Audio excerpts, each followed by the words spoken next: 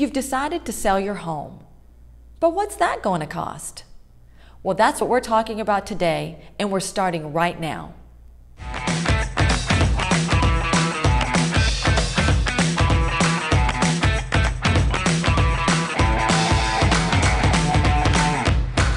My name is Teresa Fudge. I'm a listing specialist with Keller Williams Realty, Atlanta Partners in Suwanee, Georgia.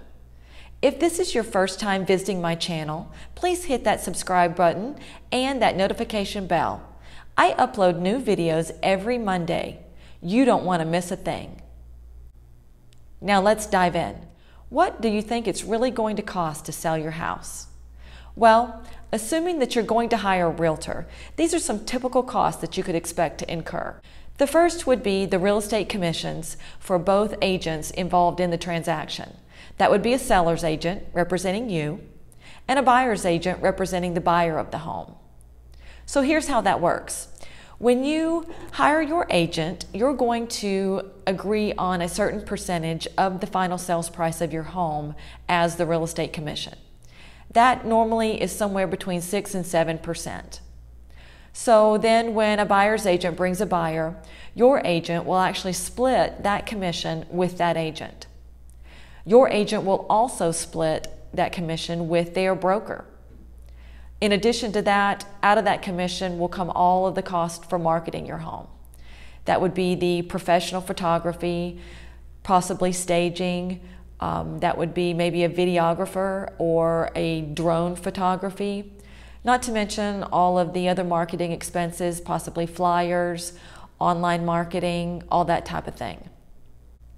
So the second expense you could expect when you're selling your home would be the property taxes for the time that you've lived in it. The property bills here in Georgia come out later in the year, so it's possible that you have not actually paid that bill yet when you go to close. That would mean that the attorney for the closing would be calculating as accurately as possible your responsibility and what is the buyer's responsibility. If you have already paid that tax bill, then you would actually be getting money back or a rebate of that amount that you've paid. Another common expense for the seller would be a termite bond or a home warranty, or actually both. It is common here in this marketplace that a buyer would ask for both.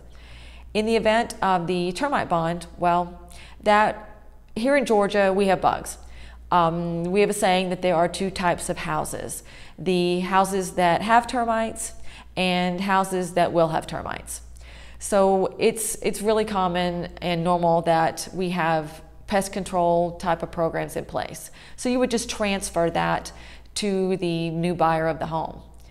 And as far as a home warranty, that's something that we're seeing more and more that buyers are asking for. It gives them peace of mind that they can live in the home for the first year and not worry about some of those major systems breaking down or needing repair.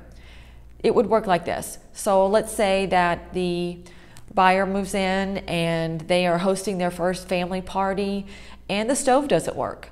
So they would call that warranty company. They would send out a technician, and in the event that they could not repair the problem, then they would actually replace it. It's really nice. And that costs normally around $500. I actually work with a home warranty company that would provide free coverage for the seller during the listing period if they agree to pay for that first year warranty for the buyer. This could be something that could be used in the negotiation and really come up with the right deal that works well for both the seller and the buyer. Another common expense that we're seeing would be when the buyer asks the seller to actually pay a portion of their closing costs. Of course, this is completely optional. Would be something, once again, that could be used as a tool to create the right deal for you as a seller and a buyer. And that normally would be somewhere between, I would say, $1,000 to $5,000, just depending on the actual price point of your home. So now you have a pretty good idea of what it's going to cost to sell your home. If you think that you'd like to sell your home in the next 6 months or so, click that link below. I'd like to offer you a free, no obligation home valuation. This is a real important tool in helping you make the decision as to whether to sell now or in a couple of years. Selling your home is a big decision. You should know what you're doing. Thank you so much for watching. I look forward to seeing you on the next video.